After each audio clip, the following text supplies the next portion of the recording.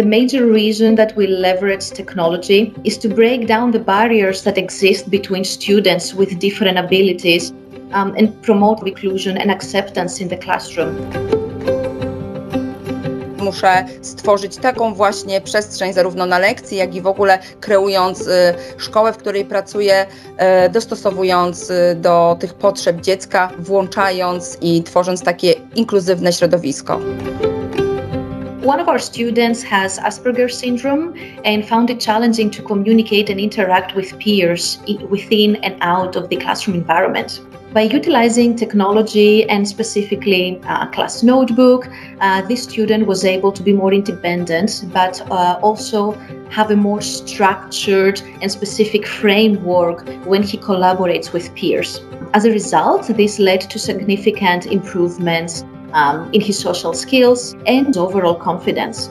Right now, we see him much more engaged in the classroom.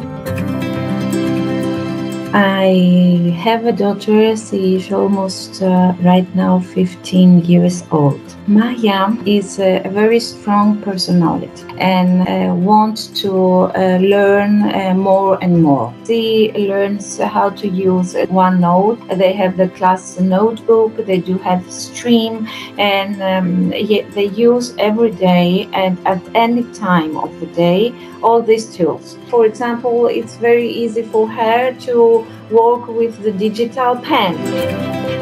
Mówię na to pióro cyfrowe, które posiada 4000 poziomów nacisków i tutaj ci uczniowie, którzy mają niezgrabność ruchową czy niskie kompetencje manualne, mogą łatwo utrzymać to narzędzie pisarskie i po prostu z jego wykorzystaniem sobie działać.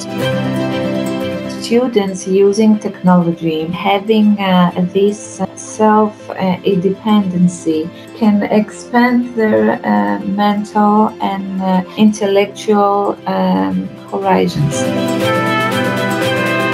Very often we tend to have relationships or interactions with people that are similar to us. So trying to change the social norms and bring people with diverse needs together actually creates a greater understanding. The future of education is to create a school for all, and I feel that being in education is also my responsibility to do as much as I can to bring the future to the present as fast as possible.